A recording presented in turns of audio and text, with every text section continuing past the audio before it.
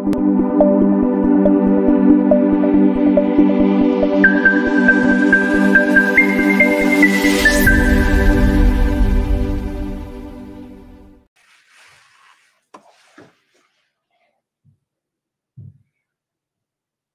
everybody. My name is Juan Carlos Brando. Thank you so much for joining us today in this show at noon with the attorney Margaret W. Wong, who has been working on the immigration field for over 46 years. And today she's with us talking about immigration, talking about immigration cases and benefits that you could get if you file something with immigration, having your attorney help you to do this process. So let's welcome the attorney Margaret W. Wong once more time. And thank you so much, Ms. Wong, for being with us. How are you doing today? I am very good. Thank you. Thank you so much, Ms. Wong. Well, it's been interesting what is going on right now, and with all the politics and what's going on at the end of this year. And I've heard that in the southern border, there is a significant diminution of people trying to immigrate to the United States through the checkpoint or through the border patrol. So, what do you think this is the reason for this to happen right now? Yes, I think a lot of these, we don't know if it's propaganda or whatever, because I keep hearing people say, oh, now is a good time to go to America. They're letting us in. So it could be rumors. It could be is they know we're out and everybody wants to come to America since I came in the 60s. Everybody wants to come to America for the past 50 years. There's nothing new to it, or even 60 years. But what's new is also with the Google, the speed of information. Oh my gosh, my cousin went in yesterday. Everything is good. They just have to do asylum. They already have their work permit. They have a ticket to go to New York, a free hotel. I would go too, right? And through the years, people who came undocumented or illegally, we don't get free hotel. We don't get free flights. We don't, we come and normally we go to a cousin or we go to an apartment and, a friend or something. Can I stay here for 5 days? I need to figure out where I'm going to live. So we all went through that. I went through that. I went to school and I had to go to a host family for 10 days and they came to the airport and pick us up. So we all went through the same journey, but you're right. What changed? I think it's also people are getting younger and younger. They couldn't wait in line. They also don't want to wait for their situation. Like, for example, my father has a green card. My father came 20 years ago. I want to come now instead of waiting for the 25 years from the father to file for the son. And also the world have changed. There's so many violence, so many, rapes and just very violent, horrible countries. And when people say, oh, go to America and try your luck, I would go too. And I know I sound really nuts, but I think in a nutshell, that's what it is. And this is really not fair for the people who have been here for a long time, waiting their chance, going to court and court getting dismissals is just difficult. Oh, I'm sorry, Ms. Wong. It's okay. Thank you so much. Well, allergies are coming our way. You already have like winter right there. Yes. But for us, it's more like fall, and it's starting to get a little bit cold. And you also have a young child, and that's something. Kids are always sick. Yeah, mine had a bad time last night, but thank God he's doing good today, and he's doing awesome. So, okay. Let's start with the questions from our audience today. We have a person from Latvia, which is a small country near Russia and Ukraine. And this person says, I moved to the United States. Is there any benefit that we can request due to what is happening in Ukraine? Okay. We are a very small country. I think your real question is because Ukraine is at war, Poland may be dragged in, Latvia, you're right next to all these big, you are also the former USSR, Soviet Union. Do you get any benefits? I don't know if you're asking for free medical benefits or free visas. There's really no benefit. Latvia is a very stable, safe country. I know it's not.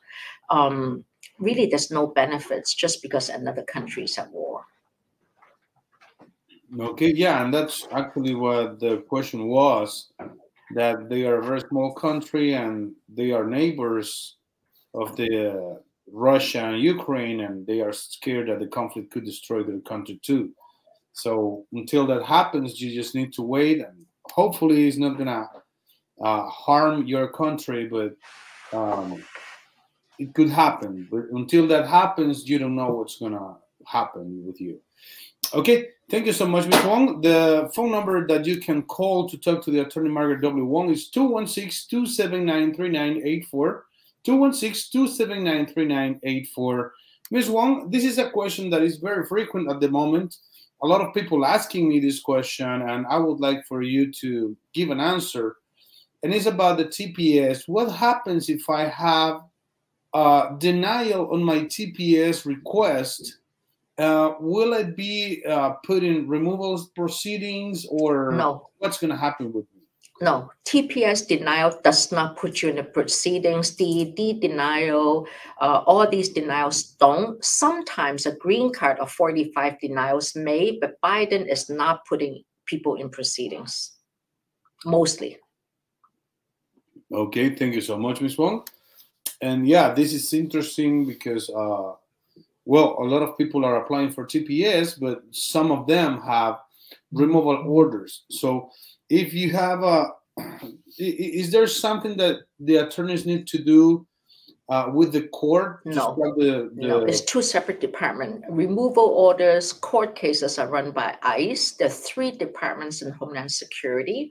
You have CIS, you have ICE, you have CBP. CBP controls all the customs, the airports, the land, the water, the entrance. ICE controls investigations, removals, deportations, criminal stuff. CIS controls TPS. So if you have a removal order that's controlled by ICE, removal order, that's a finality. You never appeal, you already were ordered removed, you know you're still staying here. TPS, as long as you have no criminal record, it should still be approved. Okay, thank you so much, Ms. Wong. This person, I don't know this comment. I am dopest from USA, INASC2. Do you understand that? Because I don't. No, there's no C2. There's a 6C1. That means that it's a material misrepresentation. So for example, I filed for my green card. I lied about my date of birth. Or a lot of ministers, priests, not lie, but they like to make themselves younger and older. It could be a 6C1 case. That means that I have material misrepresentation. Okay. Thank you so much, Ms. Wong. I can read this. I am depend. I don't understand. Sorry. Yeah. Yeah. Maybe if you can rewrite the question, maybe we can have an answer for you. And I'm sorry, I don't get the question. I don't understand at all. Okay, so Ms. Wong, this comment is coming through, and this says, "Thank you, Attorney Margaret W. Wong, and your staff, especially to Rosa Cintron, for the great job that she is doing. Last Friday, I received the renewal of my work permit for 5 years. Thank you so much. Sincerely, Tomas Ordenes Calel." Oh, that is so. I'll let her know. She's actually my right hand. She's the head of the work permit extension and work permit department. She's really very good at what she does. She's been with us also a long time, so I can depend on her. And thank you. Thank you so much, Ms. Wong. More questions coming in. This person says, "I am an EB5 applicant. The application was made via Hong Kong agency." I'm going to paste this question on the screen so that we can read it. And this person says, "Was made via Hong Kong agency in 2019. I searched the website recently and I found that the U.S. attorney," okay, I will paste it here so that we can read it on the screen.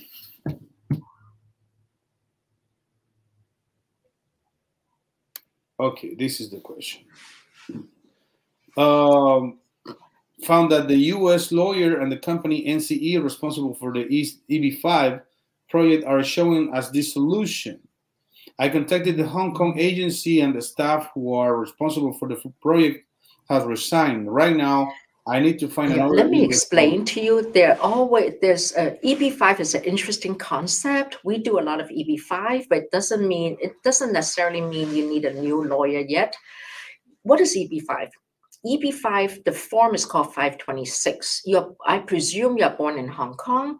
Hong Kong EB5 is a little bit faster than China EB5 because the China and India, they're very, very backed up. Vietnam sooner or later will get backed up because a lot of Vietnamese are also applying for EB5. So basically, you filed in 2019, probably it's not approved yet. So I don't know if you need a new lawyer yet. There's two lawyers. One is the EB5 lawyer. That's the lawyer on behalf of the business. The business lawyer take control of the EB5, the regional. I don't know if you're direct invest or regional center. I assume like you're a regional center investment. So even if the lawyer dissolves, it doesn't mean the company dissolves. Lawyers, especially after COVID, a lot of us are burned out. A lot of us retired. A lot of us just don't want to work anymore. It's just a very difficult practice. I love it. I don't know why. I've Mr. Juan. I have a lot of good people working with me, so I still love my job, Rosa. So I don't necessarily think you need to find another lawyer. What you need to do is to really get hold of, and even though the agency people quit or the law firm quit, as long as the company who processed the EB5 is still there, the company should have their own people who can give you a set of your EB5 filing, the 526 filing. In there, there should be three things. The actual formation of the regional center, what state is it in? Number two, the actual EB5, the 790 pages of documents to process the whole financial, when is the balloon payment due and stuff like that. Now, the third thing that's very important is your source of funds.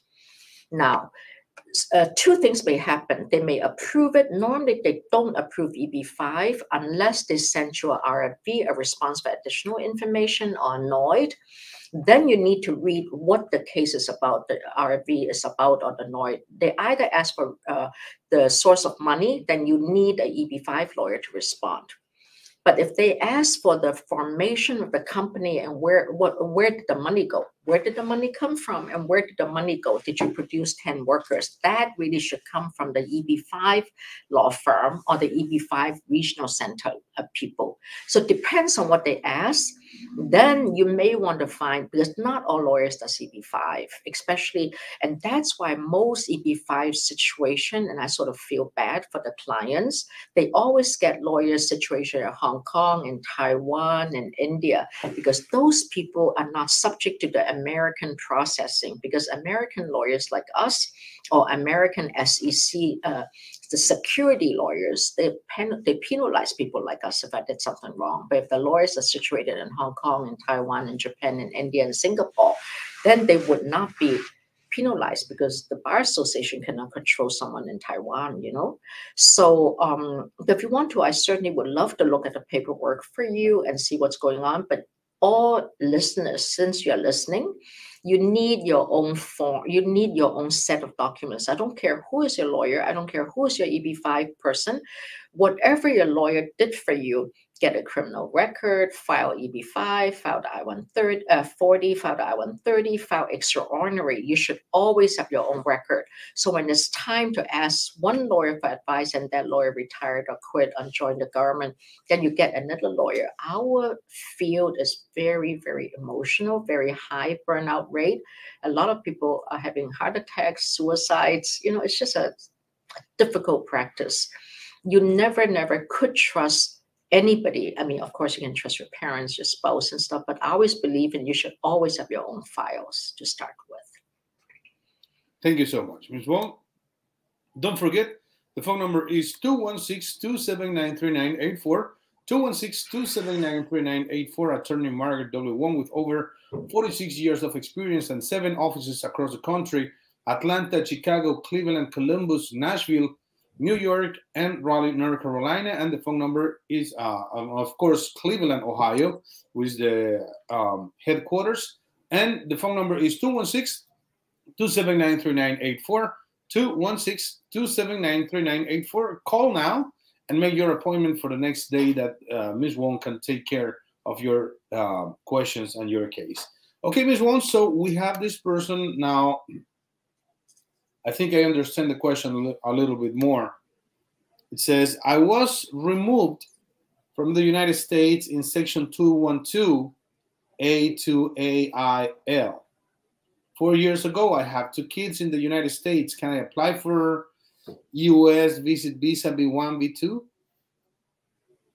So can you tell me why you were deported instead of giving me this code? Because 212 means it's exclusion, 237 means it's land deportation. So tell me, what is this A2A? Because I don't have my paperwork here, but tell me why you were deported.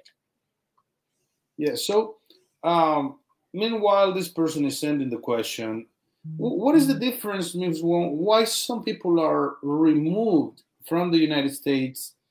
For example, in the airport, they try to come in, and some of them are just, their visas are canceled or revoked, and they are sent back. Right. But some of them are given a bar of 5 years. Why some get the bar and why some don't get the bar? Right. That normally happens in the southern border. There's only 3 southern, Mexico is the only foreign country in the southern border, but the 3 states is Arizona, Texas, and Florida. So the 3 states. So normally the southern border, there's 3 ways to remove someone or deport someone. One is expeditious removal. That's when the 5-year bar. Expeditious removal means that you don't get to see the judge. You were deported after 1 month in jail, after 2 days in jail, or removed. That's expeditious removal. You can always come back the second day, and sometimes they reinstate the deportation, and they'll make it like 10 or 20-year bar. So either they can reinstate the expeditious removal, or next time, maybe they're nice to you, they gave you VR, this is voluntary return, or the catch and release. That's why when people quote these new stuff, I'm like, what? So also removal means 2 things. Either I'm actually physically went back, or I was still here, but I just have a final order of removal. So when the person asked the question, I was removed, I have 2 kids at that time. I don't know if you were actually removed, you left America and the government paid your deportation, or you actually were still here, but the judge ordered you removed and you still have a case on appeal, or you didn't do an appeal because you just want to hide and you didn't have money. So these are all things, it's actually very complicated. I try to make it easy for my listeners because I've been doing it for so long, but that's when this is a hard business or practice, because you really have to think of the answers very fast. Because people are scared. Like this morning, I had a phone conversation with an amazing company and business located in Princeton. The founder of the business actually is a Princeton professor. They do all these AI. So whatever questions I ask them, they say is company secret. I'm like, what? And then they say, oh, we have contracts with this, with that, and these are the AI. What do I know about AI? What do I know? But these are all secrets. They have like 8 patents. They have all these trademarks. But whatever you ask them, they say, we cannot discuss this because we have a contract with the Department of State. I'm like, what? But that's how America is progressing. So on the top line, you have people like that who wants to come to America for work with these businesses. On the other hand, if the people that came is more from India, from China, which are or even from Russia, these are technology. America more and more is really worried about people coming in. These people, we don't know who they are, what they do, and there's no criminal record because the world is becoming more and more AI. So the world is changing. And we really should change with it. And that's what makes the job fun, I think. And Ms. Wong, honestly, the world is becoming scary in this thing of the AI, artificial intelligence. I've seen some videos that can make me younger or older, and they can make my voice. They can use something that sounds exactly like my voice. So it's very, very dangerous out there right now. So Uh, we just need to keep our mind knowing that somebody could be using our image and our voices to do something in the other side of the world. So that's why we need to be very careful with our social media and other medias that we can get to. Thank you so much, Ms. Wong, for this answer. Don't forget that you can call 216-279-3984, 216-279-3984. Okay, this next question is, hi, Mrs. Wong. I studied aviation engineering. I had TPS when I studied, and then I found a job, but they cannot give me a promotion because I don't have a green card. Can I apply for maybe OPT or until I finish my master degree and maybe get a promotion? Can I file maybe for labor certification? I would file the labor cert now. You already have TPS. TPS is a status. So as long as you were never out of status and you got TPS, I presume you also have an F1. So absolutely use TPS, use OPT, whatever. File the perm now. You're from Venezuela, which means that you don't have to wait. If you only have a bachelor's degree, file EB3. If you have a master's, file EB2, but see what salary you are. For EB2, you need a salary maybe in the 60s or 70s. For EB3, you need in the 40s or 50s. Depends on what state you are. Definitely file perm now. Don't wait for OPT or H1B because you already have TPS. It's a great thing. For TPS, you can also do parole. So technically, don't really need a H1 or OPT. You do the perm now. OPT, I don't think Venezuela OPT will go away. OPT, perm, which is 3-step, prevailing wage, advertising, prevailing wage 7 months, advertising 3 months to 6 months, filing takes 7 months, 1.5 years. If you still have TPS, I would concurrent file the I-130, premium processing, and then do the 45, no criminal record. I think you're fine. And absolutely no criminal. I don't even think you need OPT and CPT and all those H1Bs. You have H1 and TPS, which is really a better situation. And keep studying, be smart. And aviation is a problem because 911 is created by foreign students who became pilots. So anytime you have aviation control, navigation is a problem. But you do the best you can, and congratulations. Thank you so much, Ms. Wong. And well, Muhammad is sending the other part of the question that you did.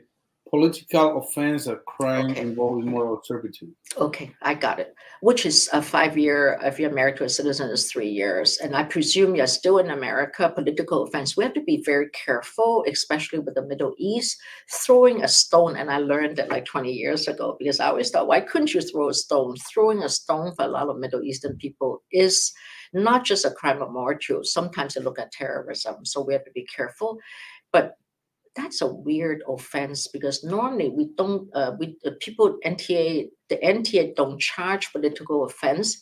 If they charge it, it's more like a persecutor. It's more like you're helping, like China, one child policy. So we'll line like 100 people out in a room and do forced abortion because it's just what nurses and doctors do. They line people up, 500 of them in one morning, and we do abortion because it's one child.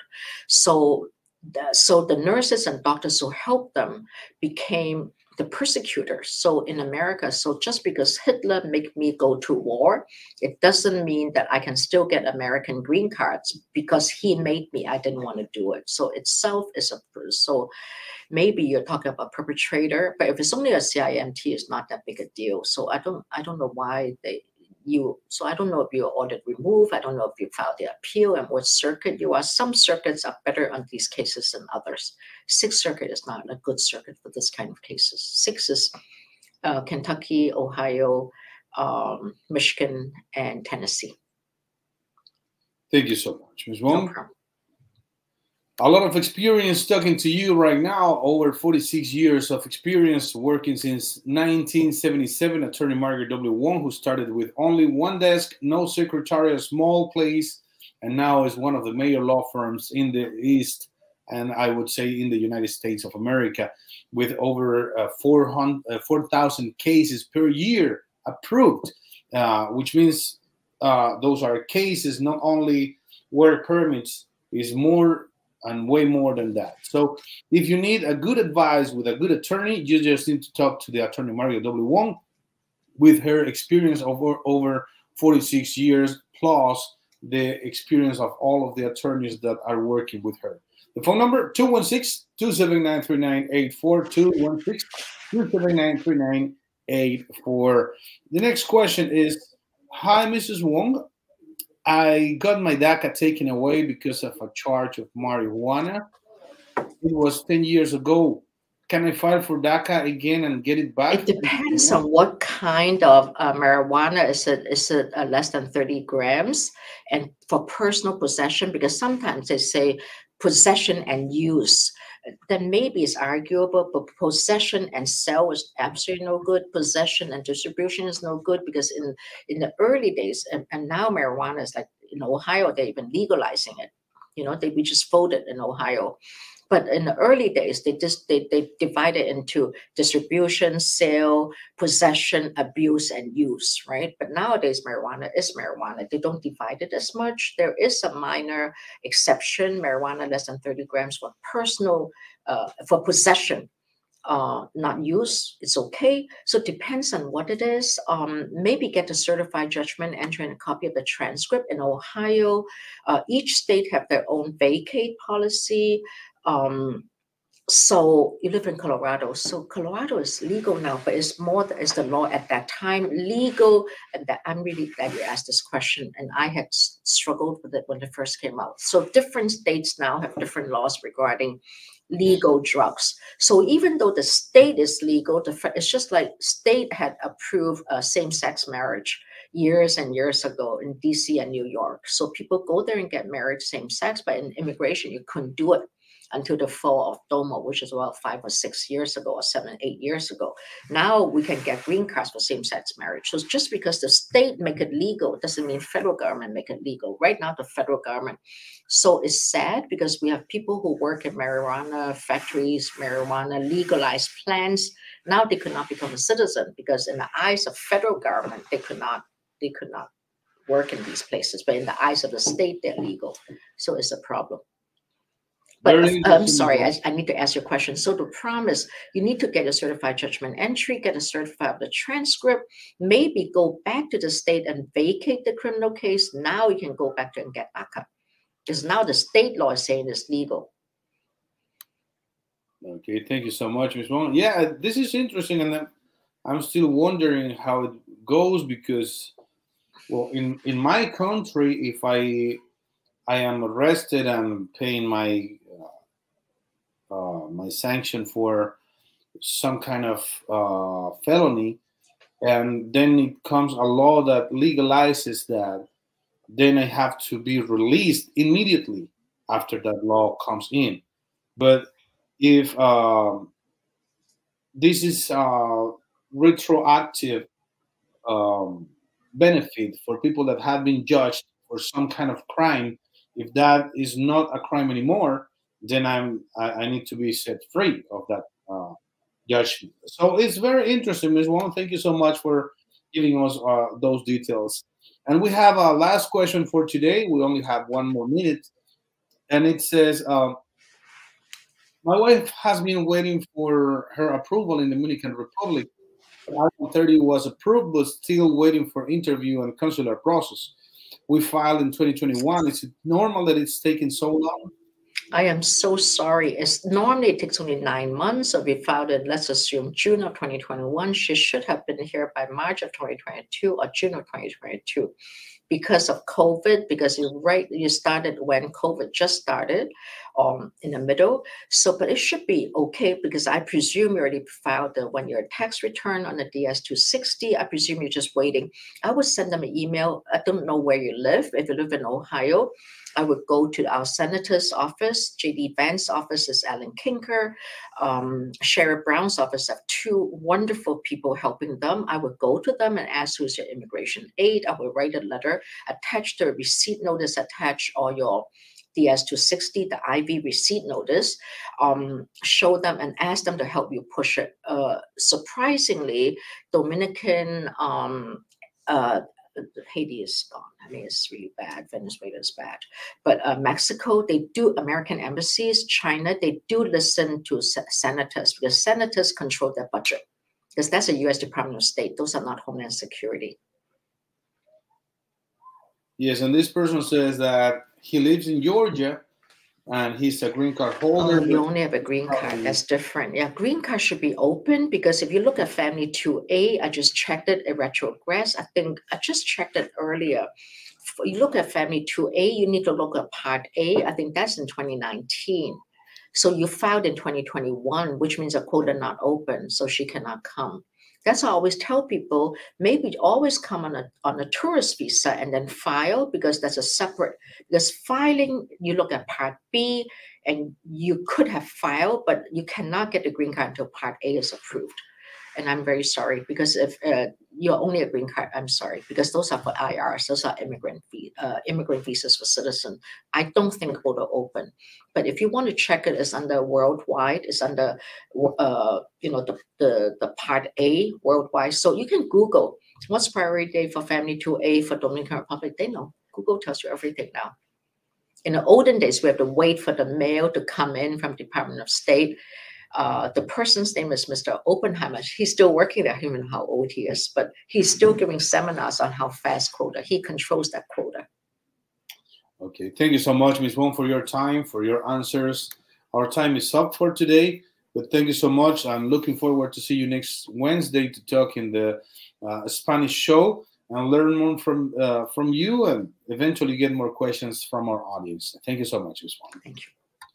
And for everybody who has joined us today, don't forget that you can call. The phone number is 216-279-3984, 216-279-3984, attorney Margaret W. with over 46 years of experience and 7 offices across the United States. The phone number, 216-279-3984, 216-279-3984, attorney Margaret W. Have a good lunch and see you next time.